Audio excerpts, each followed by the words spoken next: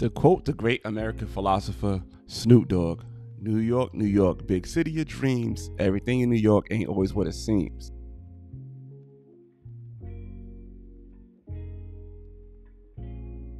What's going on, y'all? It's your boy LaRon, and I'm back with another video. You see the thumbnail, you see what this video is about, but before we get into this video, I want to say what's up to my subscribers. Also, if you're new to the channel, welcome. And if you are new, please consider hitting subscribe and turn on notifications, because on this channel we do thought-provoking videos such as this one right here. We do reaction videos, and once a month I do a review on a black-owned product. So if you're into that kind of content, hit subscribe and turn on notifications. All right, let's get into it. Bill de Blasio came out with Keys to the City. It's basically a V-card mandate that requires anybody that's going to any indoor activities, restaurants, bars, entertainment, whatever, inside the 5 boroughs of New York City. And if you don't have the V-card, you can't get in. So this started September 13th. Today is September 24th. So now we're 2 weeks into it, and I want to show you what's been going on, people reactions to it. The first video I want to show you guys is a restaurant owner speaking about his business going down because of this mandate. So he's a small business owner. He just sharing his thoughts of what's going on, how his employees are taking it, and how he's taking it. So let me play this clip. Then after that, I'll give you my comments on this clip. A part of New York City's pandemic routine, proof of vaccination before being seated for indoor dining. These workers are not security guards. They're not prepared. They're not prepared to have someone come in, beat them up, or harassment, or verbally harass them. But restaurant owners in Cypress Hill in Brooklyn say it's costing them money and even their employees. They know they'd have to do it, but then they take it against our staff. This was El Rey Bar and Restaurant this Sunday. Right now you walk into the restaurant, it's empty in here. Community advocate Tony Herbert, who's also part of the New York Multicultural Restaurant and Nightlife Chamber of Commerce, is calling on the mayor to do away with the proof of vaccination, especially when it comes to small family-owned eateries, saying it's causing unnecessary tensions. We had a situation here where one of the hostesses and the waitress got into an argument with the patron because the patron felt some kind of way about being asked for their vaccination proof. We're now making our restaurants and their workers police officers inside their establishments. This comes after police say a hostess at the popular Italian restaurant Carmines on Manhattan's Upper West Side was recently attacked by 3 tourists after asking for proof of vaccination. Some of it was caught on cell phone video. The altercation comes as Mayor Bill de Blasio continues to push for New Yorkers to get vaccinated. According to city health data, as of Friday, 80% of adults in New York City and almost 70% of kids ages 12 to 17 had gotten at least 1 vaccine dose. Also killing our businesses. Now, as restaurant owners try to figure out how to adhere to the vaccine mandate at restaurants, the burden is falling on restaurant employees, especially the front of house staff members who are first to come in contact with customers. Some who are now working in fear. All right, so there you have it. You see that now these businesses are losing money. The employees feel like they're working in fear. This is a lose-lose situation for these smaller businesses. People are not coming in. You see that the restaurant is basically not even filled. It's like maybe 2 or 3 tables of people sitting down. During the pandemic, they had to close down. Everything started opening back up. They can't open at full capacity. So now we having businesses have to refuse people. So it's like they can't get out this hole. You know what I'm saying? They can't get out this hole. A lot of people shut down, close their businesses, and people who still afloat are now dealing with this. It's not a good look. It's not a good look. A lot of people are losing money, losing their livelihood. You know, I'm not gonna get into the V, or I'm not gonna get into the C either, but this is just crazy that this is now being implemented, and this is what's happening. Let's go into another part of the city. Let's go back when the situation at Carmine's, which you may or may not know. Reportedly, a woman was refused entry into Carmine's because she didn't have a V card, and a fight broke out. But now other twists and turns of the stories coming out. So I'm gonna tell you about the first twist and turn. The woman said the hostess called her the N-word, and that's why she attacked her. So once that happened, Black Lives Matter of New York and said, you know what, we're gonna protest and we're gonna have a rally in front of Carmine's. So I'm gonna show you the rally and the protest that happened at Carmine's. Then after that, I give my thoughts on that. Oh, I'm sorry. And this come by the way of freedomnews.tv. Cancel Carmine! Cancel Carmine! Cancel Carmine! Cancel!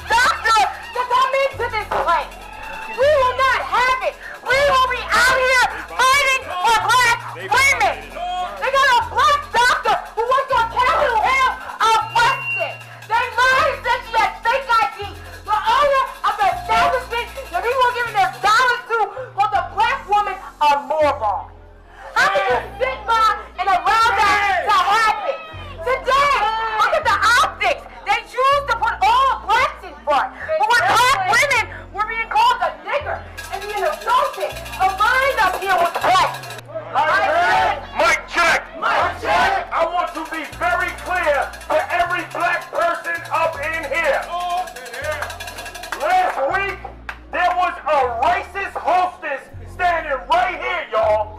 She was nasty to black people. They asked for a vaccine passport. She showed it to them, and when they showed it to them, she said it was a fake.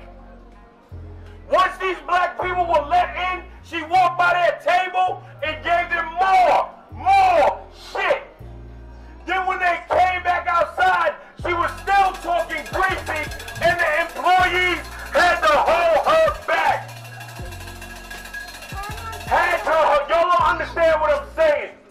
These black women were supposed to be the aggressors. They were supposed to be.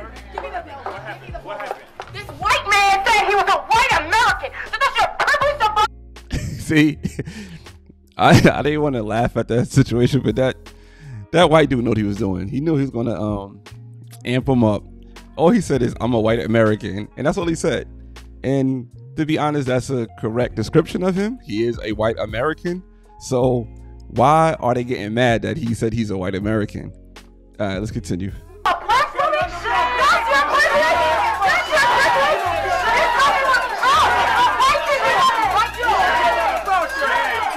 You will see a Carmine's employee antagonizing these women. She was restrained and brought into the restaurant.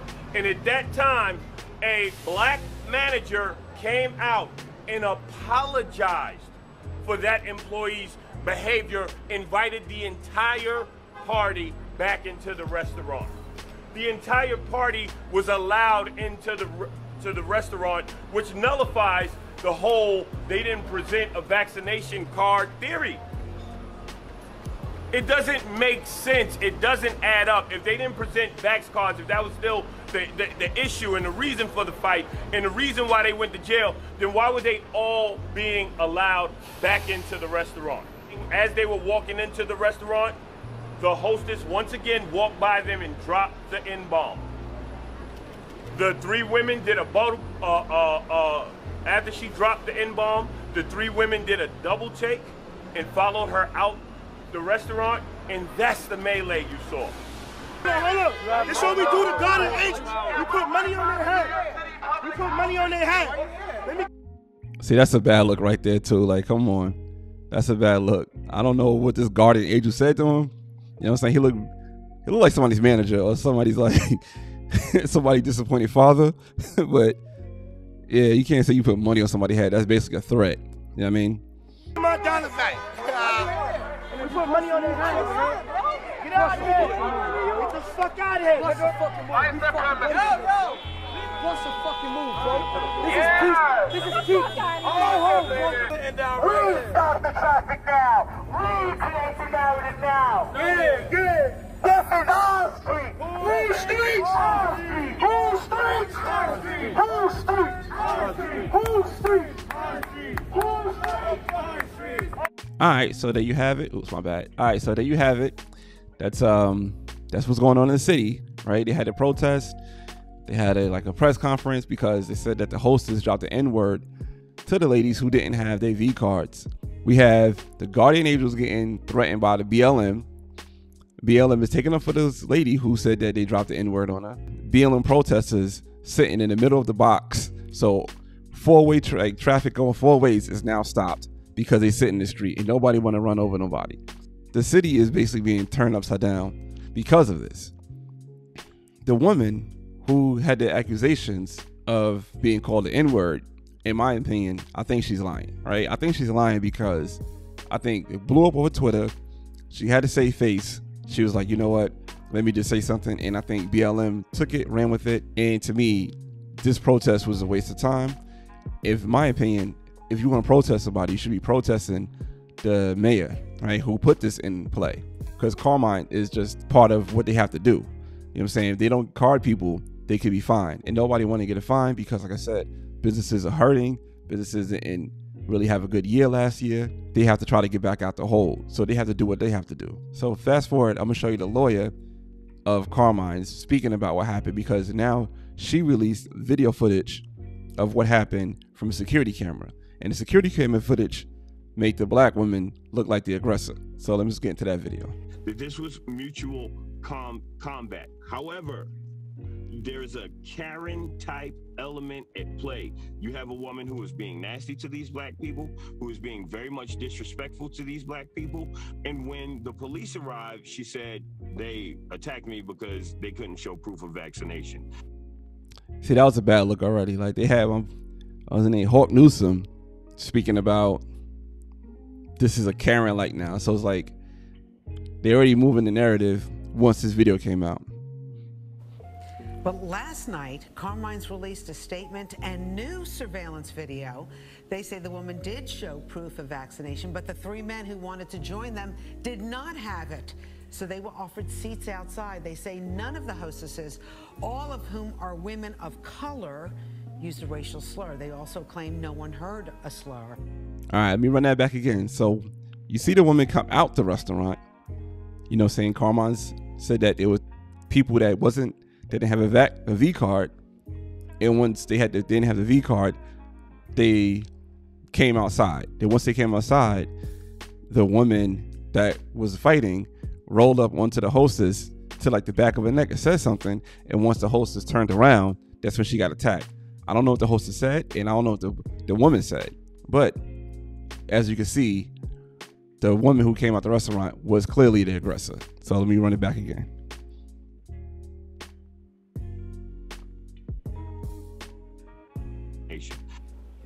But last night, Carmine's released a statement and new surveillance video.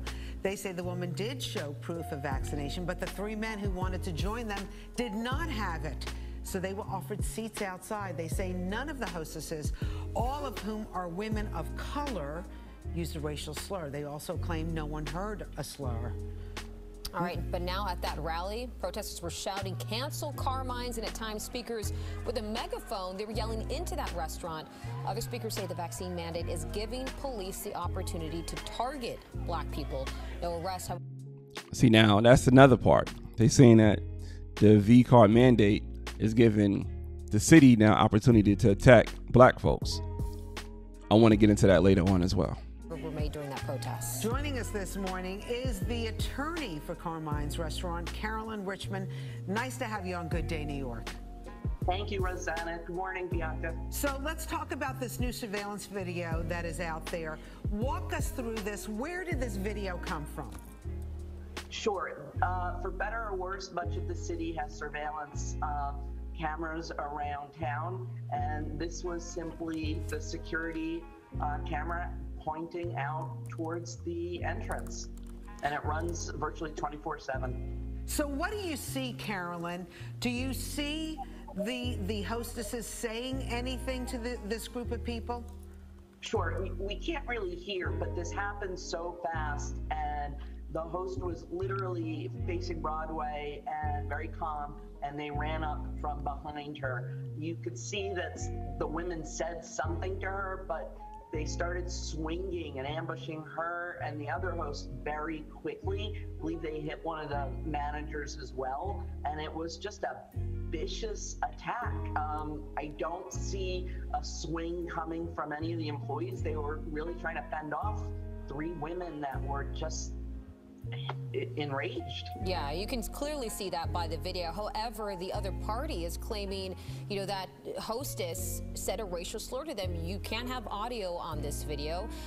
So how do you kind of go about proving the innocence to this? And are you afraid that this may happen at other restaurants?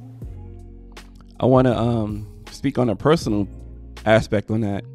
So if the hostess did drop the N-word, you know, you have to play chess, not checkers. So if she did drop that N-word, you attacking her puts you in the wrong. If that's the situation, what you need to do is find a way to get that person in trouble. You know what I'm saying? Like, I had a situation like that. I had, at my old job, my supervisor called me a racial slur. I could have sit there and fought this dude and whatever. That's why what he wanted. But I said, nah, why would I do that for? That's not going to work. That don't work in today's America, or that don't work at all. So I just called the manager like, yo, listen, this is what he called me. I have a witness. The witness said it was true, and the dude got fired. So like, why would you play their game? You have to play chess, not checkers. Clearly, this lady, if that's the case, she was playing checkers. We think this is an isolated incident. There's certainly been occasional disgruntled guests around town about having to show vaccinations, but by and large, this is a neighborhood Upper West Side restaurant. It's got a diverse community. All right, so there you have it. So now that's the second part, right? Now, the lady came out. The story seemed not to be true of what she's saying, in my opinion, because as you can see, she rolled up on the lady and her head to the back, her face to the back of the lady's head. And if she said something, the lady turned around and she attacked her. So clearly, BLM got behind something that they shouldn't have got behind, in my opinion, because it don't look like the host's fault, like it was the lady's fault. And they said they did give them an alternative for them to sit outside because other people didn't have the V card. So they did have an alternative, but she went in her way. So unfortunately, that's what happened. That sucks. It's messed up. But now let's get back to what's going on with BLM. BLM organizer says the mayor's vaccine mandate weaponized against the black community. This what I said. This is what they should have been attacking. They should have been attacking the mayor, not Carmine's. Carmine's is just a pawn in this whole big game. They just have to do what they told, because at the end of the day, they don't want to get fined. This is what one of the Black Lives Matter said. They said 72% of black people in the city from ages 18 to 44 are unvaccinated. So 72%. So what's going to stop the NYPD from rounding up black people and snatching them off the train, off the bus? That's a good point. Now they moved the goalposts to the city. That's where it should have been. It should have been there from the beginning. This first protest was a waste of resources, in my opinion. You know what I'm saying? That was a waste of resources, but I guess they had to start somewhere. Now they at where they need to be at, which is a good look to me. And also, Newsom warned that her group could respond with an uprising similar to the ones that followed the death of George Floyd in the summer of 2020. No city wants that, especially New York City. No city wants that in that city. Can't really stop it. It happened in New York City. New York City was going crazy. You know what I'm saying? People was getting run over by cop cars and whatnot. Nobody wants that. Police officers already felt like, I'm ready to quit. You know what I mean? Like they said, a lot of police officers are retiring early. Nobody wants to deal with the situation. Nobody wants to deal with this. This is going to be a bad look. I don't know why the mayor thought this was going to be a good look to have this in the city. This ain't working out too well. You know what I'm saying? If you seen this, you're in New York. What's your thoughts about this? Are you just going to go to Long Island and eat and chill? You want to get the V and just go show your V card and go to these places? Or you want to say, you know what? Let's put a stop to this. These mandates is not going to work out because it's hurting businesses, it's hurting the community, is causing division between people, or you just don't care. You know what I'm saying? My opinion, I think this is really causing division between people. I think this is a bad idea. My heart goes out to the people in New York. I see what y'all going through. I see what the businesses are going through. I see what everybody's going through. It's just a lot to take in. But that's just my thoughts on it, man. I appreciate your time. Thank you for your time. Leave something in the comments. Until next time. Peace.